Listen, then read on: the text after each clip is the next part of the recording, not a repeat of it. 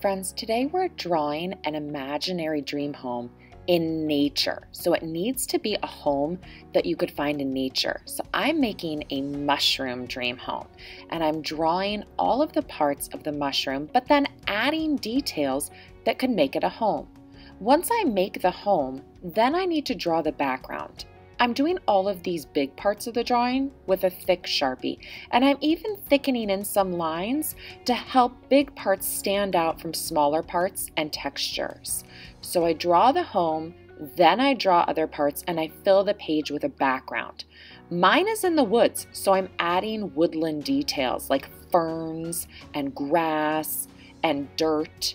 But you need to think about where your home is located. Once you've drawn all of the big parts with a thick Sharpie, take a thin Sharpie and add texture.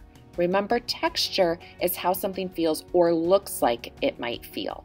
I can also add details with the thin Sharpie, like the curtains in the windows, or a little mouse hiding in the rock garage, or other lines on the ferns. Have fun and save this for tomorrow.